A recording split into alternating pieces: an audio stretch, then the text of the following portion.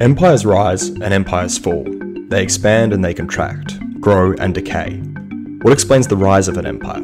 What explains its decline? Are there any regularities in this process of growth and decay? In other words, does history repeat itself? Many philosophers and historians believe so. The founder of French socialism, Saint-Simon, argued the law of human development reveals two distinct and alternative states of society.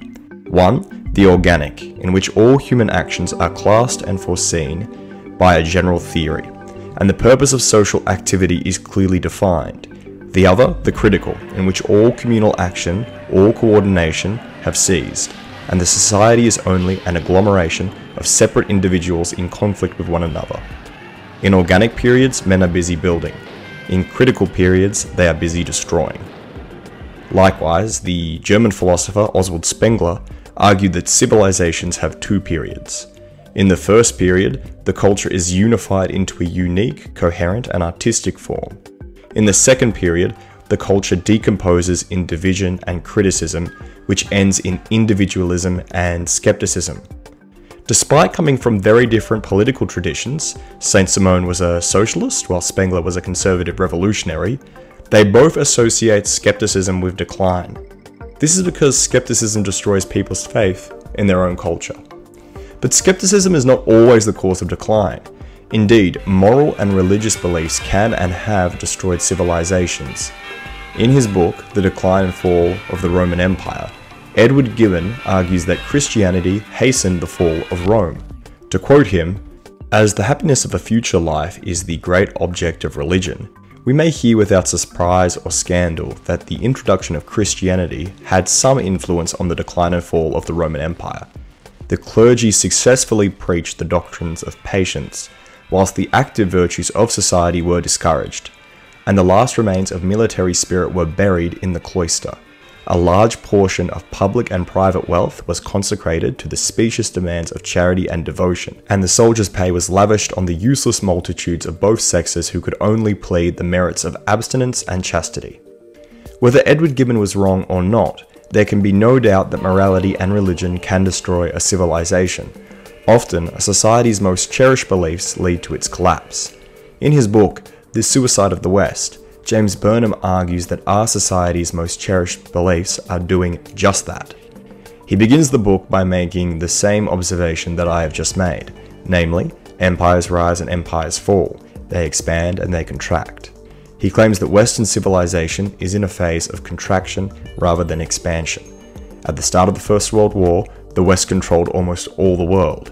At the time of Burnham's writing, it was in a stage of very rapid decline. Cairo's ancient citadel barracks, Egyptian troops prepare to take over the historic fortress, which since 1882 has been in the hands of the British Army.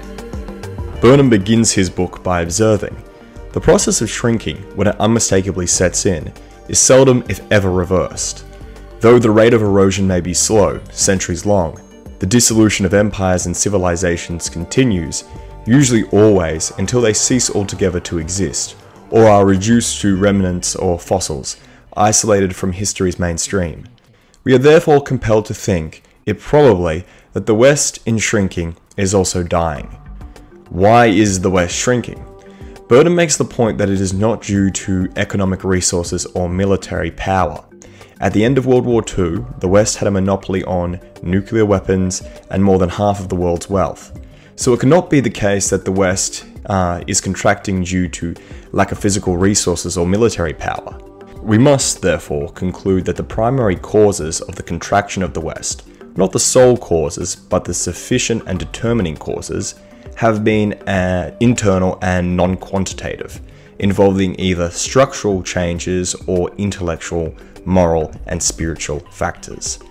In other words, the West could have expanded without any real challenge post-World War II, but instead of expanding, it contracted.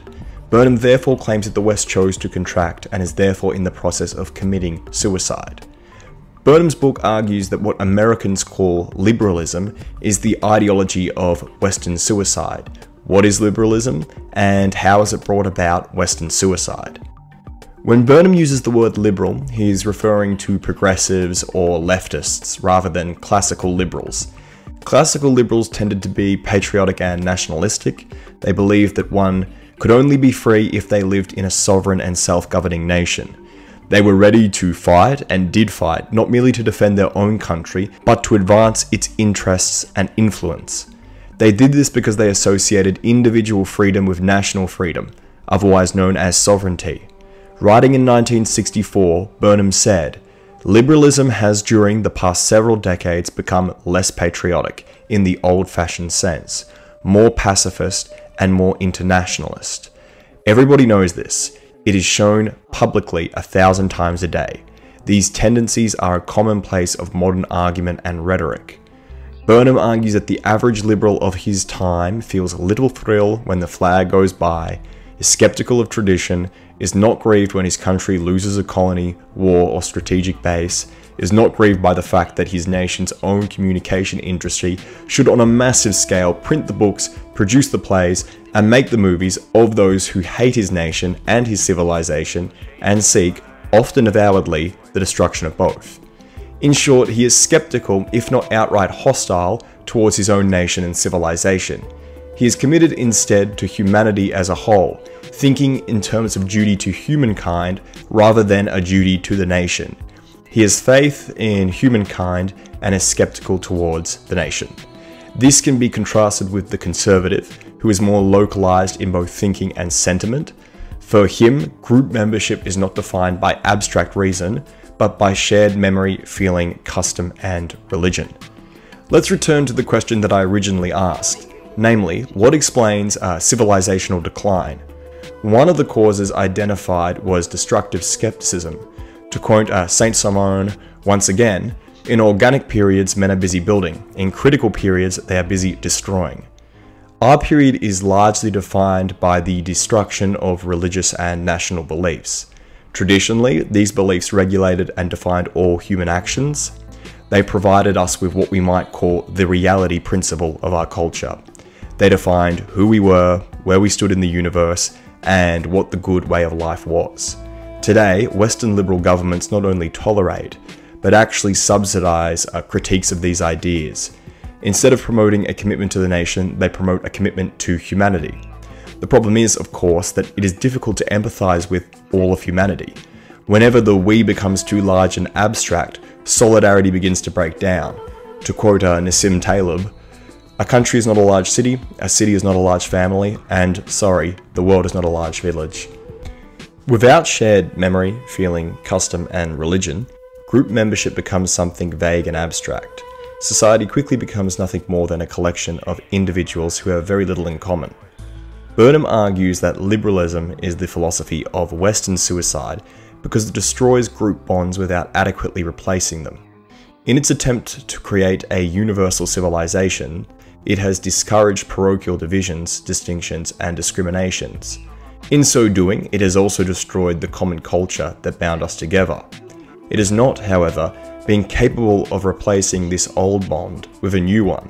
Outside of urban centres, very few people feel like citizens of the world. Instead, they feel like an agglomeration of separate individuals in conflict with one another. This is perhaps most evident in America, which has begun to balkanize and break down.